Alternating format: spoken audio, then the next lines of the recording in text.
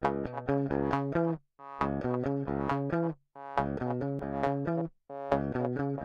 just delivered the first crew module to the O&C building at KSE.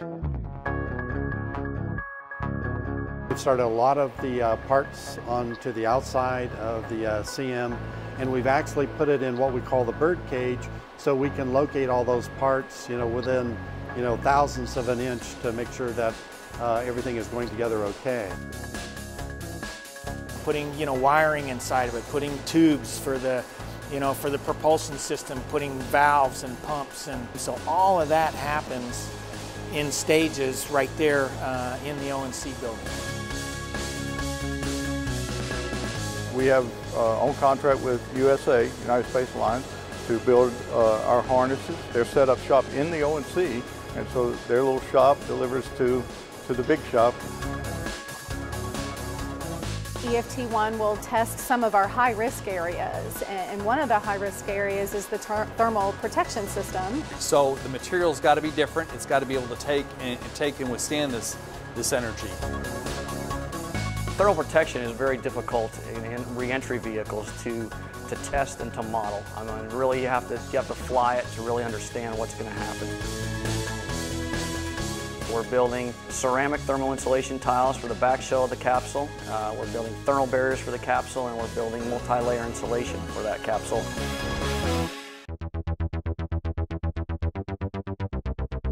I'm the heat shield design lead. So we're designing and building the heat shield for the future Orion missions. The EFT1 heat shield is unique in the way that we have to machine the entire surface. The heat shield right now is in our big 20 by 20 router. It's a 5-axis router, and right now it's machining the interior bowl, if you will, of the heat shield. To cut out that heat shield on the router, it could take weeks of machine time running multiple shifts. It's the biggest heat shield ever constructed. The other component is the heat shield skeleton, so that's the piece of the titanium substructure, the backbone that makes up the carrier structure itself. Another unique thing is all the hand drilling that we're doing. So it's not automated by a router in this case, and it all has to be hand drilled by technicians on the inside. Yeah, all the pieces come pre-machined, and a lot of pilot holes in it. 200 plus titanium parts, all match drilled together. So we have a tool that puts all the pieces in the right spot, and then we drill and high lock them all together.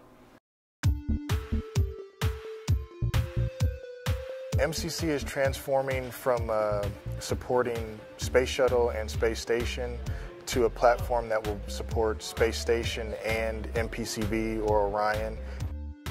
In order to adapt for the future, we need to go to a more modern system. I'm a flight controller, so I'm helping prepare the ops portion of this flight test. KSE will operate the vehicle all the way up until launch. We'll operate the vehicle until splashdown, and the recovery forces come in and take over after that. This is the test to prepare us for EM1 and EM2 and the execution of those flights. And those flights are what's going to get us back to lunar altitude or beyond.